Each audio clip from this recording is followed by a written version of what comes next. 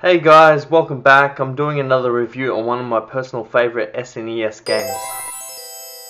It's one of my favorite genres of all time. I love the video games, I love the movies, and this one is Sunset Riders. Now, Sunset Riders is a side-scrolling run-and-gun shooter, and it was made by Konami. The game was originally an arcade game ported to both the Sega Mega Drive or the Genesis in 1992 and for the Super Nintendo in 1993. The Mega Drive version was very different from the arcade original.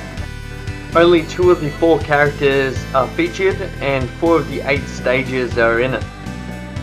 While the Super Nintendo had all 4 characters, all stages, but some parts were censored. In the game, it's a one-hit, lose-a-life type system, so make sure to be aware of everything that's surrounding you. Sunset Riders has 4 playable characters: Steve, Billy, Bob, and Kumano. Steve and Billy have revolvers, while Bob has a rifle and Kumano uses a shotgun. The rifle and the shotgun have a slow firing rate but fire multiple bullets in a spread. The revolvers only shoot 1 bullet at a time, but the bullets fire at a fast rate, so all characters have their strengths and weaknesses. Every level is different in this game. The game has great level design, from climbing on balconies, riding horses, rope climbing, intense boss battles, riding trains, climbing mountains, all to claim rewards given for eliminating the most wanted outlaws in the West. Please! Don't shoot my brother! He's only following orders!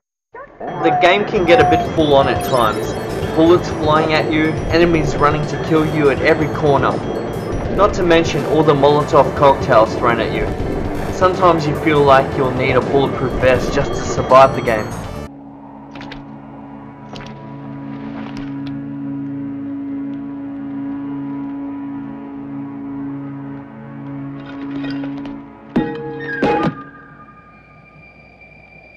There are bonus stages throughout this game that will reward you with money.